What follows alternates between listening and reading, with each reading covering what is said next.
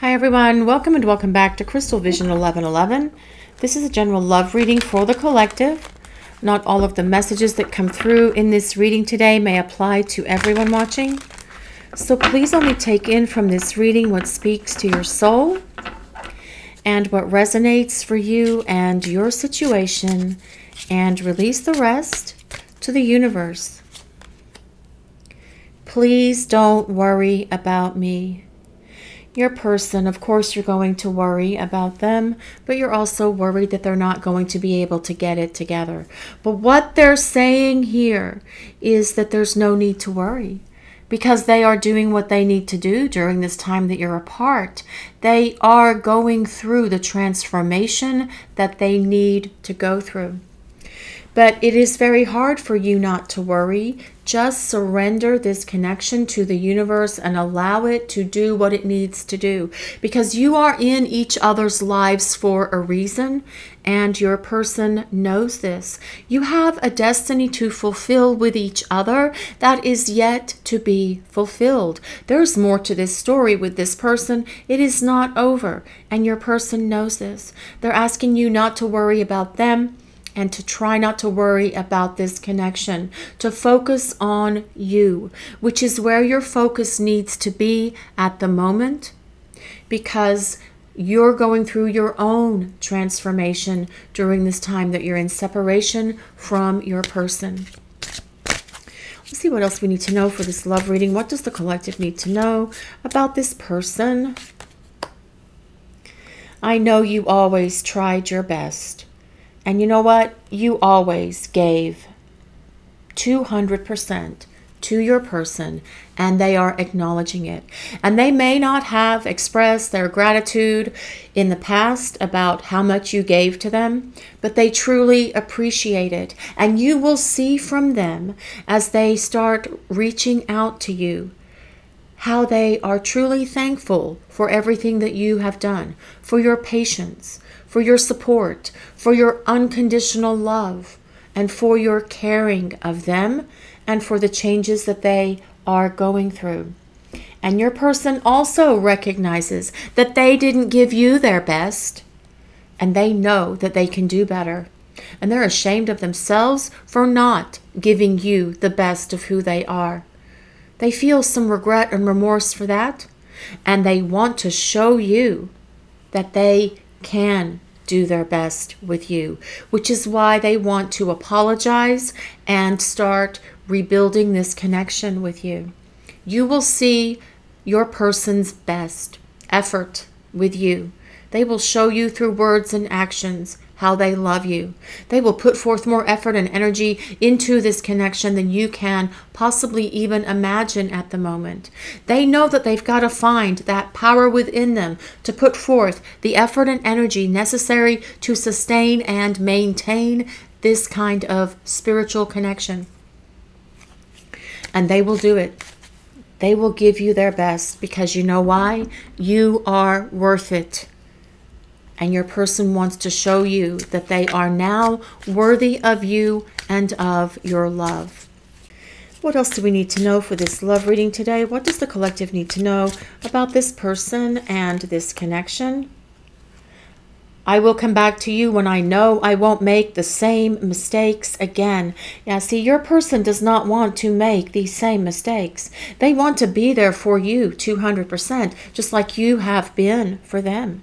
They know that they didn't give you their best. They know that they did things that dishonored you and dishonored this connection in terms of their actions and behaviors that were low vibration energies, for the harsh words that they said to you, for things that came out of their mouth in that moment of anger, but yet they didn't retract it. They don't want to make these same mistakes again. They don't want to run. They don't want to ghost. They don't want to deny the connection. They want to be here full on with you because you gave them your best, and they want to reciprocate that to you. Let's see what else we need to know for this love reading today, please. What does the collective need to know about this person and this connection? My karmic knows I don't love them. Now, please only take this card and what I'm about to say if you absolutely know for sure that your person has a karmic situation. I'm not telling you that your person is now involved in a karmic, okay? But for those of you whose person is involved in a karmic situation, and yes, there are some of those out there that watch this channel, they know, your person's karmic knows that your person does not love them. But their karmic is holding on for dear life, creating dysfunction and toxic behavior in their connection because they want this person to stay with them. But your person does not want to stay with this karmic.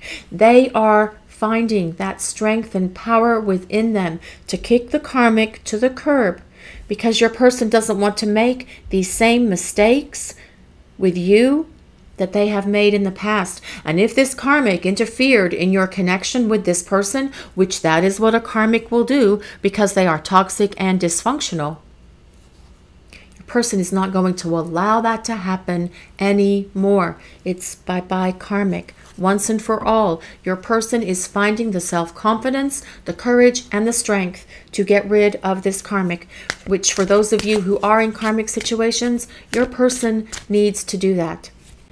Let's see what else we need to know for this love reading today, please. What does the collective need to know about this person and this connection?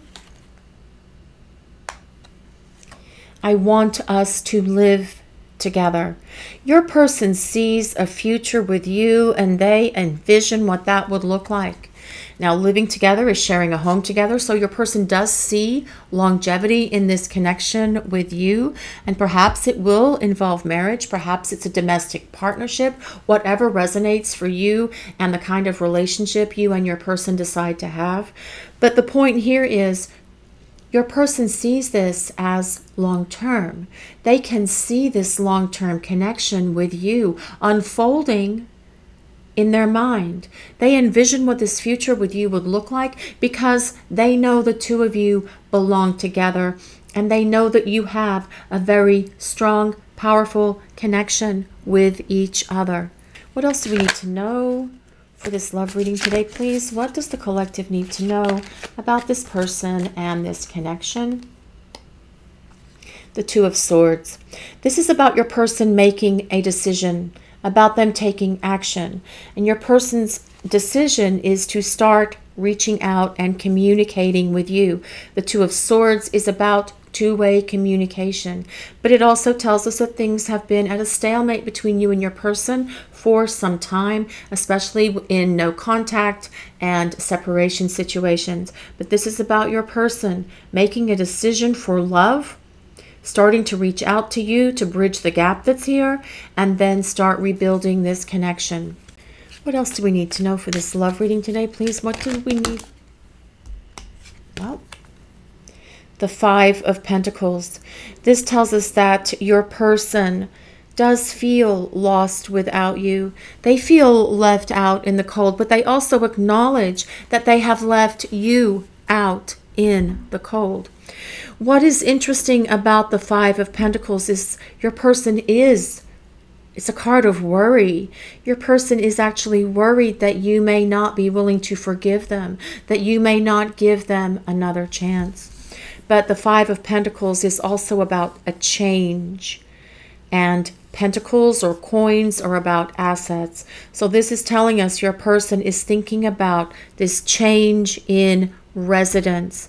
It is about a change in residence between you and this person because they want you to live together in the same home because your person sees longevity with you.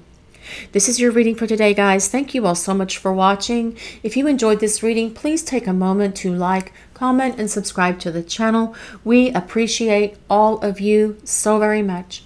Have a great day, everyone.